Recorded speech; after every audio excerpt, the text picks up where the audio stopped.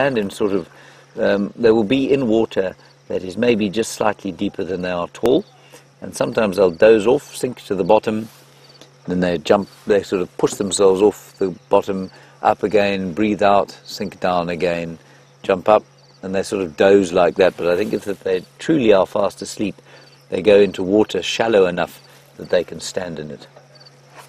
There, he's coming out. It's very nice to see. So Louise, if you just won't please confirm to me whether or not anyone has mentioned the lion and where he went.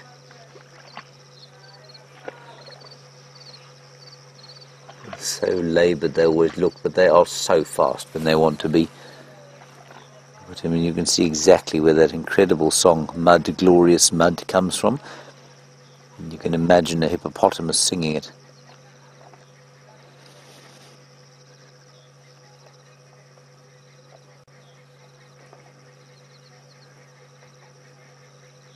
Isn't that cool?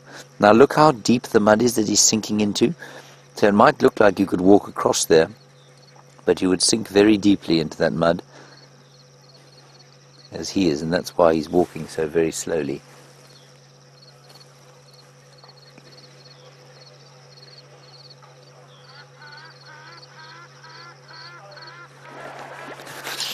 And Mitch in New York, a very nice question, because we know that some animals do exactly what you've said.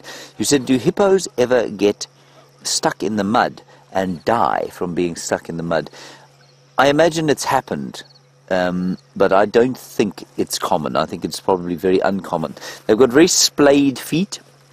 You can see the splayed toes there. That helps them not to sink in too deeply.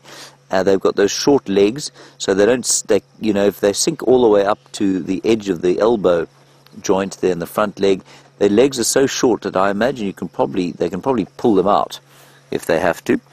So unlike the impala or any of the antelope, which absolutely get stuck in mud like this, they've got those sort of very sharp pointed hooves with very long legs, and if you get one of those stuck badly, it's very difficult to get it out.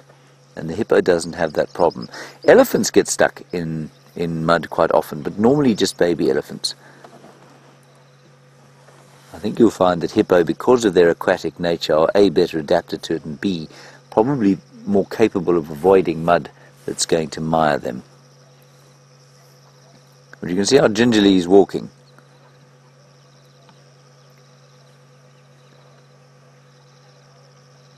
Very nice. Beautiful fellow. I'm trying to sex him. I'm pretty sure he's a male. Well, if he's a he at all, he's definitely a male, isn't he, Dave? It's normally how it works.